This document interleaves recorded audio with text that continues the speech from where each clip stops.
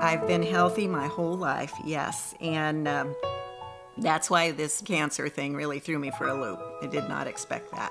Immediately I thought, oh my goodness, I don't want to lose my hair. And right along with it was, I sure hope I don't have to have a mastectomy. I did have a mastectomy, and due to complications I was unable to be reconstructed. And so I called a local cancer society and said I needed to have something to wear so I can go back to work. She says, I'm sorry, you won't be able to put anything on that scar for at least 6 weeks. That's the first time I cried out of the whole time. Later that week, I went into the doctor. While I was in the waiting room, I picked up a brochure for a silicone prosthetic, and then he sees that brochure in my hands, and he says, most women are not too satisfied with that as a solution. I was like, well, what am I going to do? And he says, well, do you knit? Yeah. And so that's where this all started. Oh, yeah. And he brings out this 8.5 by 11 sheet of paper with a color picture of a knitted knocker. And it's a wonderful alternative to a breast prosthetic that's handmade. And I just was like floored. I grabbed that sheet, and he says, you can't have the sheet of paper, but I'm told you can go and you can get the pattern. So I went home with that, and I called my dear friend Phyllis. She said, I will make one for you, and I'll bring it to church this Sunday. I wore this loose-fitting jacket over my shirt and just was very self-conscious. Phyllis found me, so I immediately took him into the bathroom and took one of those out, and I stuffed it in my bra, and it was perfect. It was perfect. It was light, it was soft, it was pretty, and it worked in my bra wonderfully. I took off the jacket, and I went out, and I just felt normal. It was just wonderful. And it just changed everything. And so at that point, that became my purpose. That was my purpose from that point forward, was to make sure that these knitted knockers would be available to any woman that needs them. They want to go out in public and they want to feel pretty, and it just helps them at a, like I'm gonna say, at an ugly part of their lives, just go out and feel pretty again.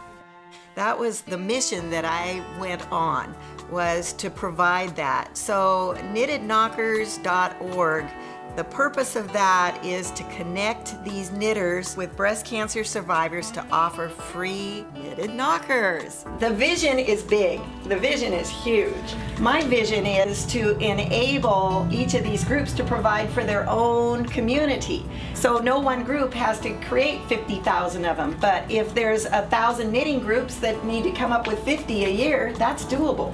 The most important thing is that it's soft and it can fit right into a regular bra. You don't have to have anything special, because the specialized things are so expensive and you don't know if you want to spend that much money on something that may not fit or may not be workable.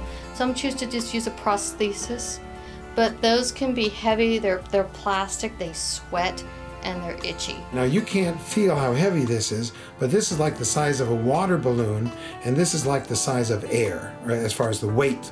I haven't never heard of these before till Barb introduced them to our office, and so it's exciting and it's helpful. Barbara has been generous enough to supply this office, along with many other offices, with these knitted knockers, available free to patients. They'll be real cautious at first, and then they're like, ooh, I like that yellow one. I'll have something that looks like this and something that looks like this, and I never know what people are going to pick. They're almost like, really? Really? I can have it? And we're, yeah. Dear knitters and volunteers, I love the knitted knocker you so generously sent me. It is perfect. Some people pick this. But I found the perfect one for me. Some people will pick this, you know, with this fuzzy... It is a hairy, bright orange with colorful specks on it. You just never know. They are amazed at the beauty and cleverness of the creation. And of course, the name. Because you tell them I have some knitted knockers, and they look at you like, From the bottom of my heart and knocker. And then it comes together once you bring them in and you show it to them. Thank you so much for knitting these for us breast cancer survivors. And then they're excited. They really are. It's really an exciting process. The stories that I hear of how much people love them, it's amazing. It just feels good. It gives me great joy to provide these. to other women because I know what it meant to me. I watched you through that whole time period, from the surgery to where you are now, and just thinking of others and the mission of what you're doing for others. It's just beautiful to see. Barb is the most upbeat, most wonderful woman. She has powered through this really well and made it available for other women. She just took this idea and just took off with it. And I'm just so impressed with her drive, not just for her. It's not her that she's caring for. She's caring for everybody else. Well, I tell you, it was a blessing for me because it took me out of my funk. Yeah. Just being able to have a purpose and something to look out at for others rather than all about me. But patients are so thankful that someone cared enough to spend, you know, it takes a long time to make one of these things. I mean, I couldn't do it. There's a lot of stitches in there.